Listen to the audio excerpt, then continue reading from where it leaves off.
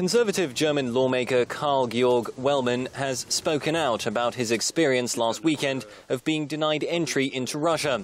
The head of the German-Ukraine parliamentary group believes the incident is a sign of worsening East-West tensions over the conflict in Ukraine. But the Russians' refusal to let Wellmann cross into their territory came a little over a week after Russian Foreign Minister Sergei Lavrov was in Brussels in what many commentators said was a sign of relations between Moscow and the West being on the up after they plunged to historic lows following the Kremlin's annexation of Ukraine's Crimean Peninsula last year and amid its ongoing military intervention in East Ukraine. Safely back in Berlin, Wellmann describes his treatment at the Russian border.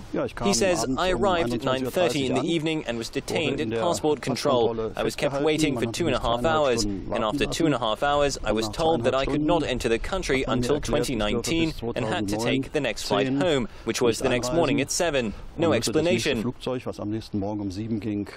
They didn't say anything about it, and I would not have been able to understand anyway because they only spoke Russian. The explanation, that is the expulsion order, was in English, but no verbal explanation with the border guards was possible. Ever since the conflict in Ukraine erupted last year, Russia and the West have brought in a series of retaliatory economic and political measures. The EU and the US have blacklisted close associates of Russian President Putin and imposed a series of sanctions on key sectors of the Russian economy. Moscow, in turn, has banned the import of a wide range of Western goods, including fresh fruit and vegetables like the ones grown here in Poland.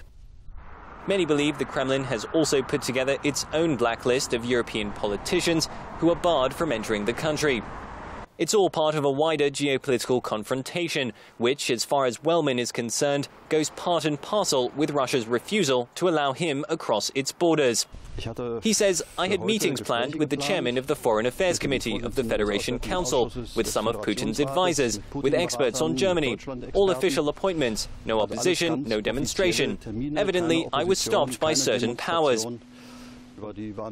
I feel very supported, but I have to emphasize, this was not directed at me personally. They refused me entry as a member of the government coalition and ultimately the German government in general.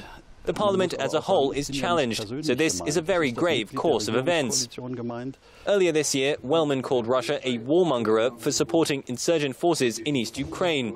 The Kremlin has consistently denied such charges throughout the conflict. But that comes in spite of a significant amount of evidence to the contrary, including the capture of 2 Russian paratroopers in East Ukraine last week, one of whom admitted to international monitoring group, the OSCE, that he is a member of the Russian Special Forces.